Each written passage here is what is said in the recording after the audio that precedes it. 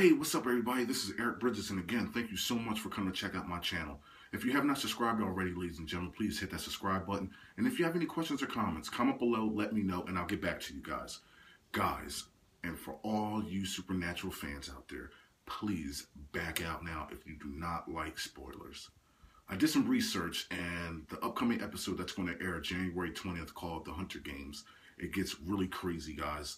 Apparently, Claire is going around trying to find a way to plot against Dean Winchester, because Dean Winchester ended up killing her best friend that was tied to the chair.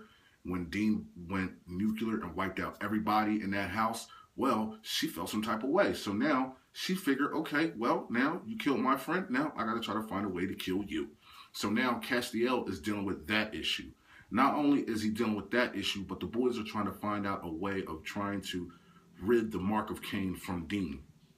They're having a tough time with that. It's not working out at all for the boys. So now their only hope is to go to Metatron, and most likely Castiel goes up to Heaven's prison, gets Metatron, brings Metatron back to the bunker, and puts Metatron in the same room when Dean was a demon. Puts him in that same room, and they start interrogating him. And obviously, through the interrogation, it's not going Dean and Sam's way, because Metatron looks pretty banged up, beat up, cut up, everything.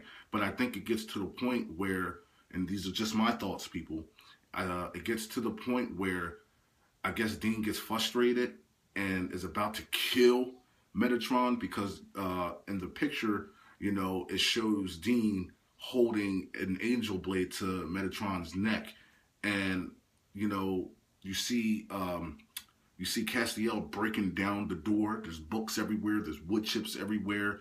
You know, and I guess they didn't get nothing out of Metatron, so you see Castiel pick him up, drags him out of the room. You know, he's all bloodied up and everything like that. So, ladies and gentlemen, what are your guys' thoughts on what's going to happen with Dean with the mark of Cain, and what's going to happen in this upcoming episode? So please don't forget to hit that subscribe button, comment below, let me know, and I'll get back to you guys. And I will not forget to put the link up so you guys can check out the photos and read a little bit more about the upcoming episode. You guys have a good day. Peace.